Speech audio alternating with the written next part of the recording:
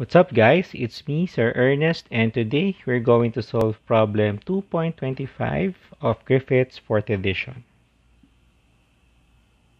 The problem reads, using equations 2.27 and 2.30, find the potential at a distance z above the center of the charge distribution in figure 2.34. In each case, compute for the electric field using the definition of negative gradient of the potential, and compare your answers with examples 2.1, 2.2, and problem 2.6. Okay, so this problem has three parts or three configurations. Okay, so in this video we're going to solve for the first configuration, which is a configuration of 2-point charges. Okay. Now, because so the equations that we're going to use will depend on the configurations that we have. So in this video, we're going to start with the 2-point charges. So this is a discrete set of charges. So therefore, we are going to use equation 2.27, wherein equation 2.27 states that the potential at a certain point R is just equal to 1 over 4 pi epsilon naught times the sum of Qi over Ri square, Ri, where I is equal to 1 to n. So in this case, if we're going to apply it here, this will now be equal to 1 over 4 pi epsilon naught, okay, plus times the sum of Qi. So in this case, let's say this is left and right, so we'll start with left. So this will be Q over R1. R1 would be this length, okay, which is equal to which is equal to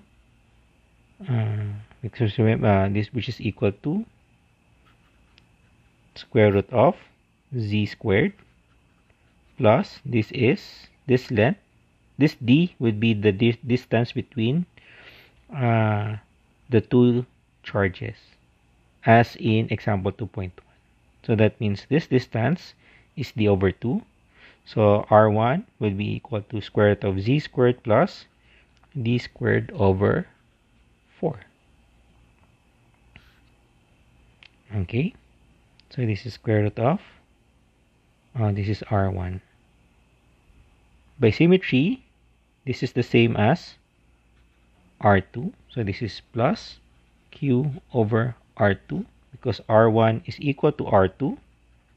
So therefore, the solution would be the total potential will now be equal to 1 over 4 pi epsilon naught times 2 Q over R, or square root of z squared plus d over 2 squared. Okay, simple, right? So that's the potential. Now let's verify if this is the case.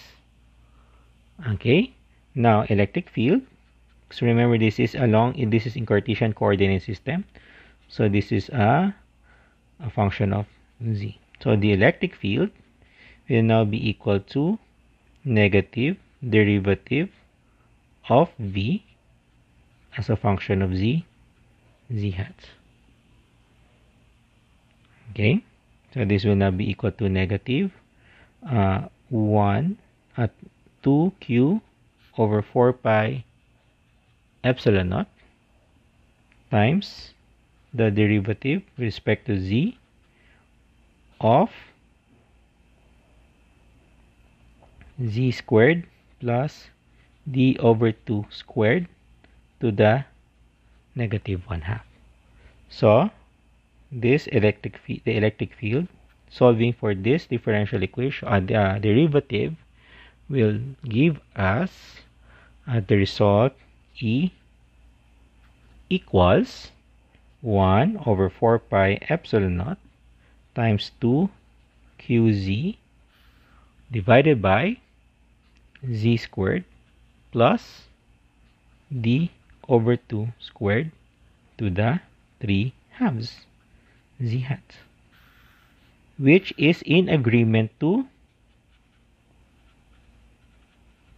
this is in agreement with example 2.1. Okay, so very simple solution. Okay, so in the coming videos, we're going to solve the rest of the problems. Okay, so that's all for now, and I'll see you guys in the next video, the continuation of our solution to problem 2.25. Okay, so see you guys next time. Bye bye.